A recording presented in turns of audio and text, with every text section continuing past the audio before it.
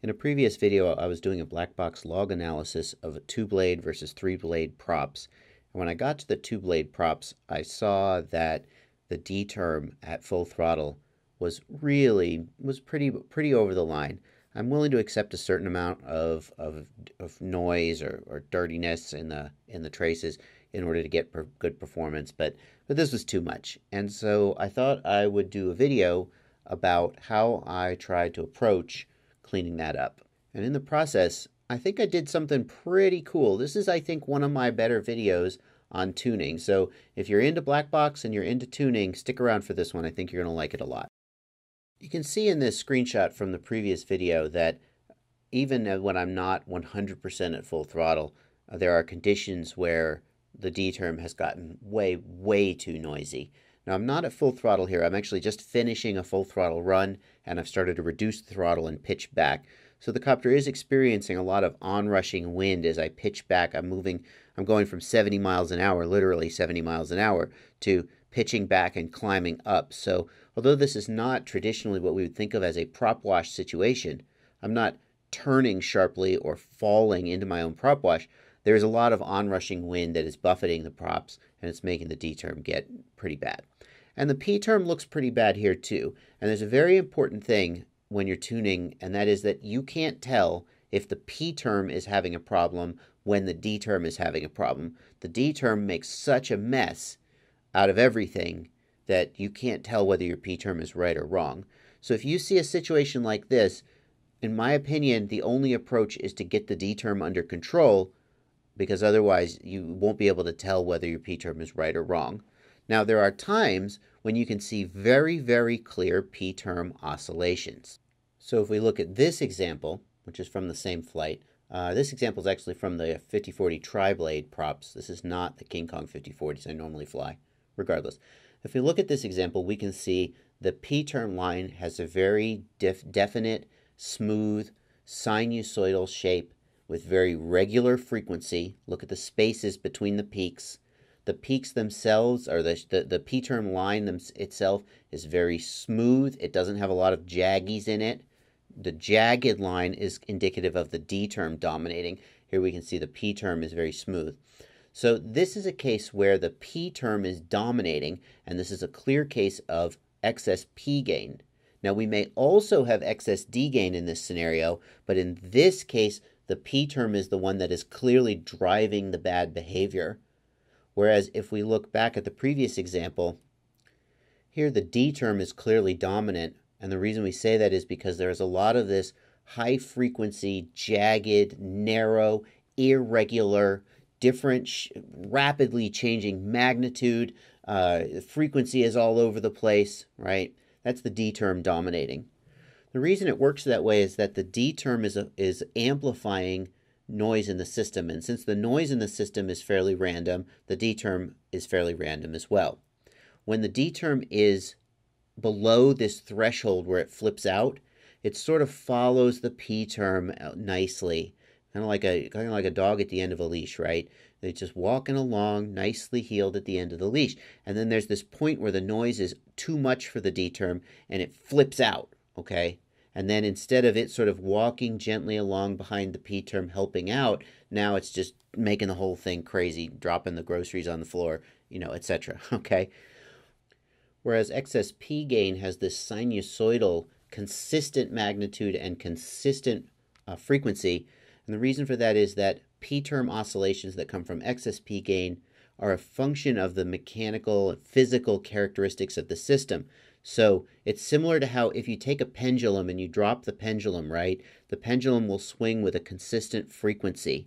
And that's because the length of the pendulum arm and the acceleration of gravity all combine to make that be the case. We have the same thing when we think about a copter. The motors are a certain distance from the CG. The motors have a certain ability to respond to inputs so fast. They produce so much force. And all of that together means that when the PID controller gets into a P term oscillation, it's going to tend to have a very consistent frequency, magnitude, and it's going to kind of look like this. So that's how you can start to tell when you've got this kind of a situation, whether you've got D term or P term issues. In one case, you clearly have excess P gain. In another case, you may have excess D gain. But the thing to keep in mind again is that if the D term is flipping out, you may also have P term problems and not know it. And you can't tell if the P term is flipping out or having an issue until you tame the D term, and then you can find out. All right, so I went back and I looked at this file and I tried to think about what I wanted to do. We can see here that the D term is, the magnitude of the D term is roughly proportional to the P term. It's not that the D term is bigger than the P term. It's just that the D term is having a lot of crazy issues where it's getting out of control. So it made me wonder whether the right thing to do was not to change my D gains at all, but to add some filtering to the D term so that the high frequency noise that gets in when the throttle is high, when the copter is undergoing extreme prop wash, get filtered out. But how do you know what the cutoff frequency should be for that filter? How aggressively do we need to filter?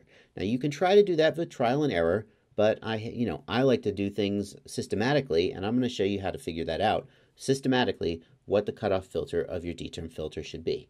So the first thing I'm going to do is I'm going to run this black box log through black box decode by just dragging and dropping on top of it. Black box decode will run and will create a CSV file in the same folder that will have a spreadsheet containing the black box information.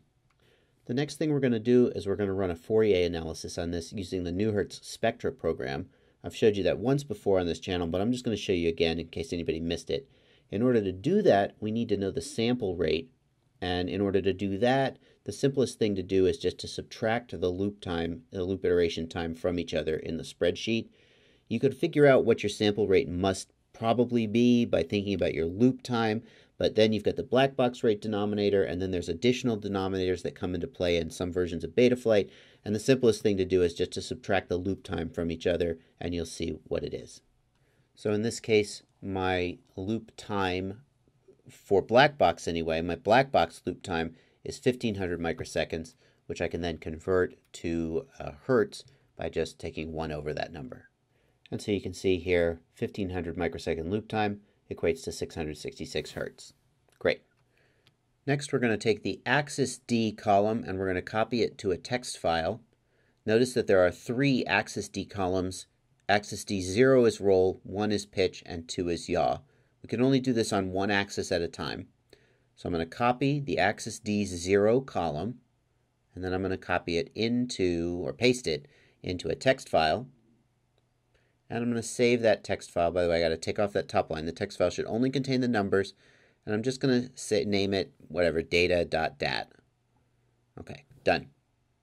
And then I start up the Hertz spectra program, and you can download this program for free off the internet.